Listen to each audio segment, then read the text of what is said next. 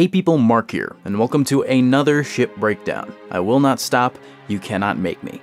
Today we're going over the Epoch-Class Heavy Carrier. If you like Halo ships, if you like sci-fi ships, because I will delve into other science fiction eventually, then why not hit the subscribe button down there? It's big and red and begging to be pressed. That came out wrong. Originally commissioned in 2475, the Epoch-Class Heavy Carrier is one of the biggest ships humanity has ever fielded, measuring in at 2,563 meters, or about 0.5 infinities, and weighing 35 million metric tons. It bears some similarities to the Phoenix-class colony ship, the class of the famed Spirit of Fire, sharing its flat-top, jut-bottom silhouette. The heavy carrier is capable of taking heavy damage in combat, and form the core of most UNSC fleets, being one of the most well-regarded designs that Soviet heavy machinery ever pumped out. A full Epoch crew consists of 1,300 sailors and carries a complement of 1 battalion of Marines. That's 800 personnel in the UNSC. With 12 hangars capable of holding 3 Pelicans and 2 fighters, the full complement of those comes out to 36 dropships and 24 fighters. That number does not include longswords, which were apparently too large to fit in said hangars. They could be affixed externally via clamps and access umbilicals. We'll touch on this again later. With a ship that was built before the insurrection but served the UNSC well into the Human Covenant War, it must have been remarkably well designed for the era in that case, as many ships from that long ago were phased out or replaced. This can probably be attributed to the mentioned heavy armor, and the above-average armament, which still stacks up to this day. 156A2 F9 Light Mac. This magnetic accelerator cannon is described as being a rapid-fire variant of the same Mac mounted on the Stalwart-class frigates. Despite being intended as a defensive weapon, the Epoch used its gun to assist coordinated volleys with other ships. This isn't surprising. The Mac proved itself early on to be one of the very few weapons in humanity's arsenal that was routinely effective against Covenant ships. So the Epoch withholding its Mac for defensive use only would be like a tank in an MMO not doing damage and just keeping aggro. A useless piece of shit, calm down. 2 Mark 15 breakwater coil guns. These are the large guns on the front of the Epoch, and they are huge, and very interesting indeed. They only appear on the Colossal, Epoch, and Punic classes and, well, I'm very bad at making estimations, so I will not. I will instead defer to my friend CplHotPockets, who is much better suited than I to discuss the details of both engineering and military etiquette. Corporal, if you would.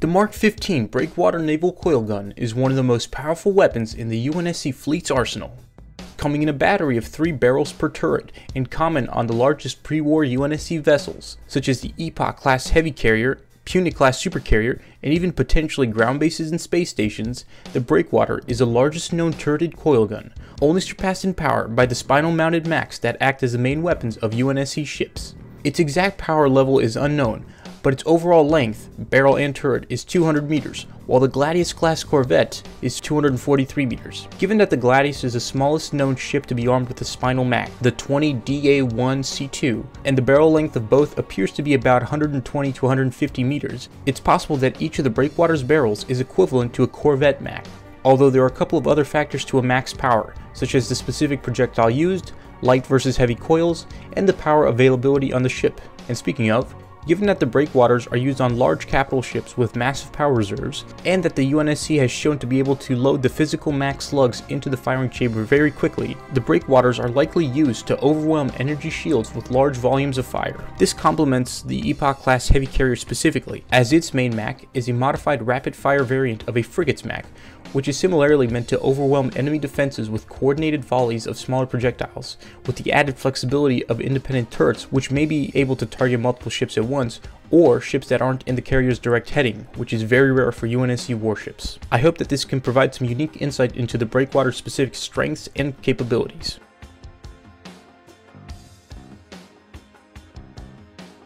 Thank you, Corporal. His channel's in the description, by the way. If you like my breakdowns, but you wish I could be more detailed or accurate in my references to real-world examples, go subscribe to him, trust me. Back to my regularly scheduled inaccuracy. I've got a brand to maintain.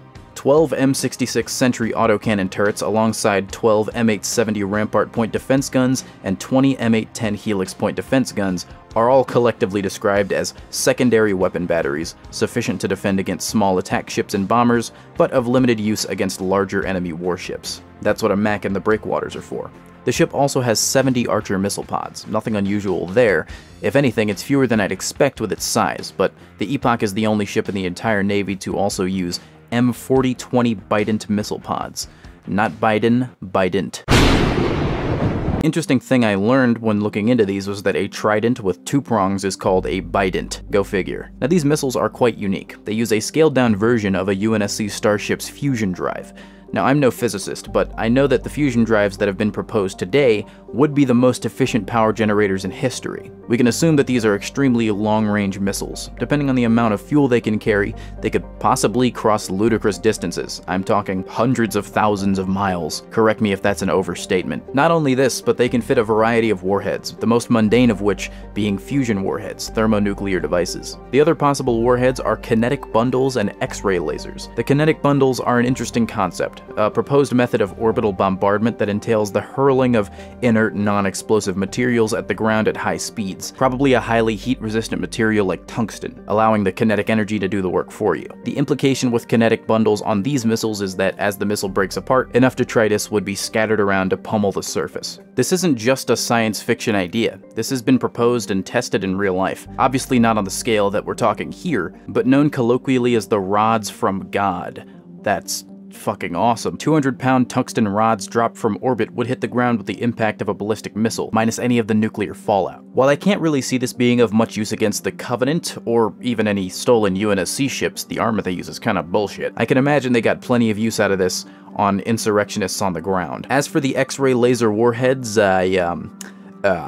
look, I'm not even gonna try, I have no idea what that means. I talked about the basics of lasers in the frigates video, but an X-ray laser is a device that uses stimulated emission to generate or amplify electromagnetic radiation in the near X-ray or extreme ultraviolet region of the spectrum. Okay, wait, no, I did know that, I knew that. Do with that information what you will. If you want someone smart, please go watch Space Doc. Despite their apparent pervasiveness amongst the UNSC fleet, we never see them in action once. And the only known Epoch-Class heavy carriers are the UNSC Epoch herself and the UNSC Atlas. The Atlas carried a contingent of ODSTs from the 105th, and this was the very ship on board which the decades-long rivalry between Spartans and Helljumpers would begin. A story that any Halo lore fan is likely familiar with. An altercation was orchestrated between John 117 and 4 ODSTs.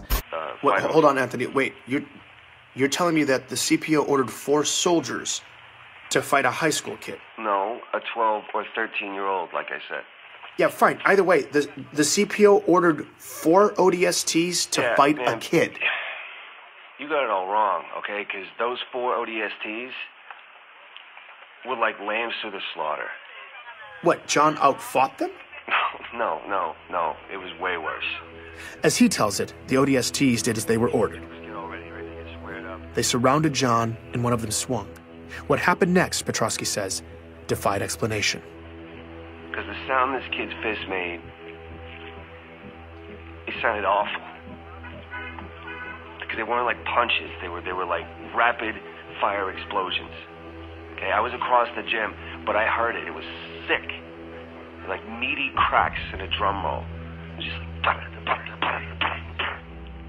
One of the ODSTs sustained a single body blow that instantly stopped his heart, killing him.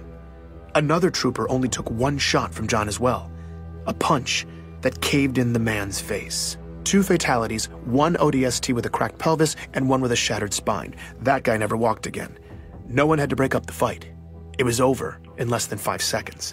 This is also where the funeral was held for the many Spartan 2 trainees that didn't survive their augmentations.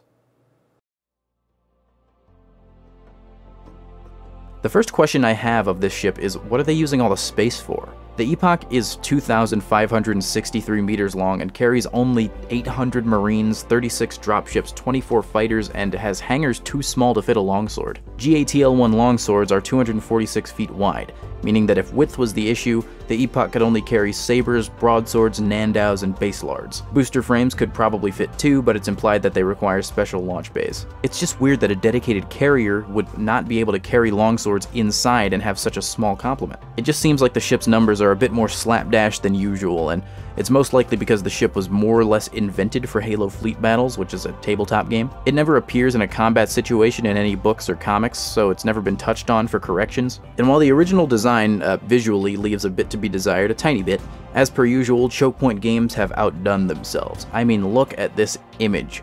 Beyond the Epoch itself, just look at the fleet, the lighting, the Nandau strike fighters being deployed. It's all so fucking awesome. Check the description again, please. As I've discussed, Sins of the Prophets is just an awesome community creation, and I suggest you all pay them a visit. I do like the ship. It's just got a few strange quirks about it. I like that the small guns on the side are configured in a sort of broadside arrangement. I love sci-fi ships with broadside cannons. I think that's awesome. Those breakwaters up there are really fucking cool. Like all carriers, we never get to see it in action, and because of the late war UNSC that we see in the games, I've always considered cruisers to be the core of a UNSC fleet. How expensive is it to build a fusion drive just to blow it up, I wonder? But what do you think? Leave a comment down below, and if you can, explain what an X-ray laser warhead is. The next video up is either going to be the beginning of a new series on this channel, or a discussion on the Covenant design pattern system. Either one, I'll hopefully see you there.